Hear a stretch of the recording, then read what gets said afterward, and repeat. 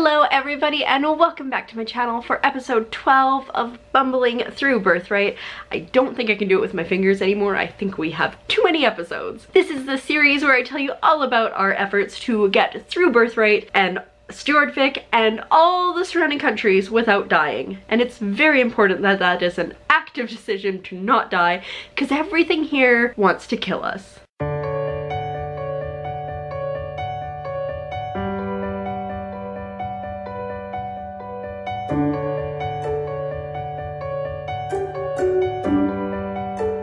If you're not sure what's going on, make sure you check out the link down below for the last episode. But basically, to recap, we almost died by going through the plains by accident. And we found a dragon, and the dragon was nice though, and he dropped us off in the town of Arnoraby. For this session, we once again had 4 characters. We had Roz, we had Rainier, who I think has only showed up once before, we had Jan, and we had Val. Brindis has taken ill, I suppose. She tends to do that a lot. She's got a weak disposition, I suppose. So it turns out that Rainier and his tribe actually usually winter around this town, so that's why he's here, which is great because we haven't seen him for a while. And if you remember from last episode, this was where Val grew up. She left disgraced, and this is the first time she has come back. Her grandfather has died and her mother is now the Jarl. The first thing we do is go to the Longhouse. There's a little bit of animosity, but it's not terrible. So then we set out to have a downtime week because we all almost died at the end of last session, so we need the time. Rainier takes up some pit fighting, ends up getting destroyed by his father in the last round because he's like, "My son, you must be a man," and just thwomps him. Jan does some research in the area, and Val also does pit fighting, and so she's going through and she gets like to the last enemy, which is going to be Rainier's father, and then in comes her mother and goes and then decides to fight Val instead. And then Val's mom goes thump on Val, "You have much to learn, little girl." Meanwhile, Roz decides to spend this downtime doing another right spell that he has learned, which is Ledger Domain. So basically what that is you cast it on somebody, you take the entire week, you choose someone you cast it on, and then that person can choose to not take damage from 1 hit until that spell is cast again or until it's used up. He decides to put it on Rainier because we're probably gonna go fight some ice jötunns, so let's do that. And also Rainier has this really cool like ancestral thing where if he's in a fight and near other people, any attacks on them take disadvantage. So he's probably gonna be tanking most of the shots. Arnoraby, Val's mother, invites us to go to the hot spring, so everybody goes except for Roz because Roz has a secret. Roz is a woman and nobody really knows, but also in the Cassie culture that would probably be seen as, you know, not Saim. I don't want to do that. I don't want to be naked with strangers. So that's fine. That was an easy out for Roz, but I mean, I'm pretty sure eventually she's gonna get caught in this huge deception. Although it's not really a huge deception, it's just how she travels, and now that's how her party members know her. But she does have this cool dragon mask that she got from Olak. I don't think I mentioned that last time. So she won't have to do as much illusioning all the time. While we are in town though, all of a sudden the bells ring and there is a full-on Orog attack coming at the wall. So we join with one of the adventuring groups or the army groups, and we head out and we win quite handily because for the first time when we've been in battle, like this is the first time that we've actually been there for the battle. Other times we've played it, but it's been just like with troops elsewhere. So we were with them, and now Roz also has level 3 spells, including like Fireball, which is one of those really devastating ones. Awesome. So it went like super well, very few losses. Good job us. But now we need to head to Mount Herka because we need to go take care of that ice jötunn so we can unlock the power of Frostbreaker. It takes us about 4 days to get to the base of the mountain. Nothing exciting happens. The only thing we notice is that the wall here is more stone and mud and sticks than like actual up and down posts.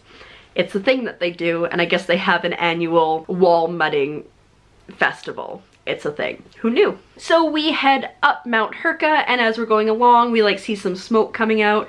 Turns out there's a coal mine. So we chat with the people there, and we're like, are there, you know, creatures? Have you heard about ice jötunn here? And they're like, the only thing we've really heard about are winter wolves, and they're terrible, so avoid them. But maybe there's ice jötunn because maybe that's why the people that go missing have gone missing. So we set up camp there for the night, and then we decide to head off, and we decide that the best case scenario is to avoid these winter wolves because they'll probably kill us before we get to the ice jötunn. Jan and Val are pretty stealthy, so they're able to sneak through. Roz has illusions, so he kind of makes himself like a little illusionary box so he looks like the surroundings. I'm sure it's fine. But Rainier, because he's like a nomadic tribesman, he just covers himself with wolf dung that he's found, and he's like, we're good. And as much as we made fun of him, it was super helpful because the wolves were almost onto us, but then they kind of like smelt that and they're like, oh, maybe we don't need to worry about this.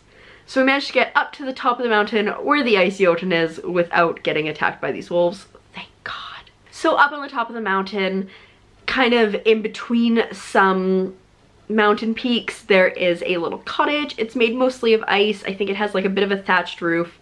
And then for a door, it's basically got like a mammoth skin, fur, whatever there. That's the door. It's not a real door. Ice jötunn apparently don't really craft, so it's just like, yeah, I got some skin. We come up with an extremely elaborate plan to take care of this guy. So Jan sneaks into the house and climbs up above the door and pours kerosene over that skin, because we're gonna light it on fire.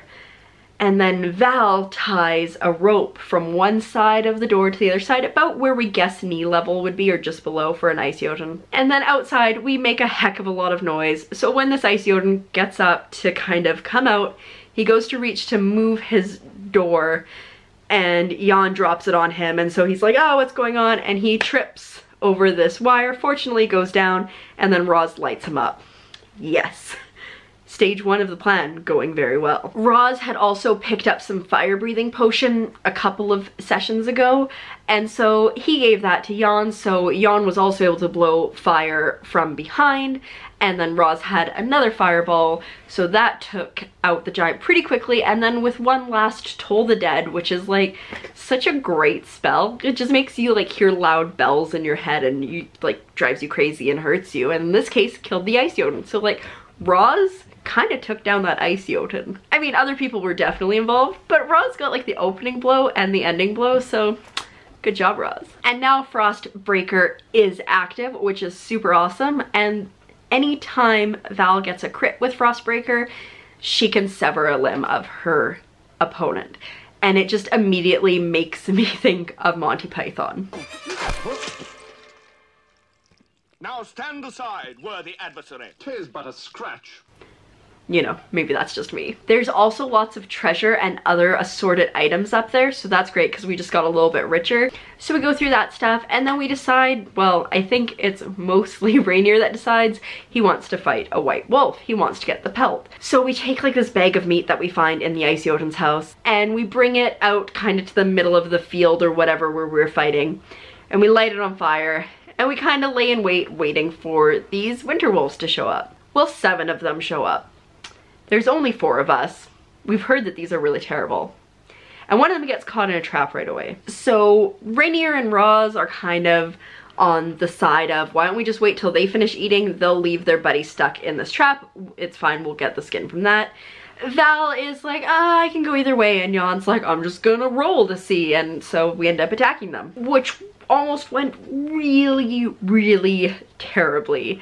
Val went down. We all got pretty, like, they're getting close to me. I had a solution. Roz was going to use Thunder Wave, which was potentially going to cause an avalanche, because, I mean, when things get close to Roz can take like 1, maybe 2 hits, so avalanche it is. But fortunately, they managed to take down the wolf that was near me. I managed to take down Jans's wolf, and even though Val did go down, she was fine, healing potion, blah blah blah. But we're all hurting a little bit, so once we get down the mountain, it's off to the nearest town. And that town is Dryenserby. That doesn't sound right, but that's what I wrote down. While we're there, we're just kind of wandering around, and we hear, or I think we met this guy that's just like covered in mud. He's like this eccentric guy named Fergus Boysenby, and he's also known as the Mudman. And I didn't mention this earlier, but I guess when Val was growing up, her grandma would be like, beware the Mudman, beware the Mudman. The Mudman will come after little girls who don't eat their vegetables. And just before we left our Norby, Val's mom said, beware the mudmen. And Val took that as, hey, we're all good, like, Mom's making these jokes again, I can come back home. Well, but what if there's a real mudman? So the mudman has walked off, but maybe we need to go find him and see what's going on there. Next, we get a raven from Hollingholmen. It's from Haldir, but he's actually forwarded on what Vardigan sent to us because we weren't around.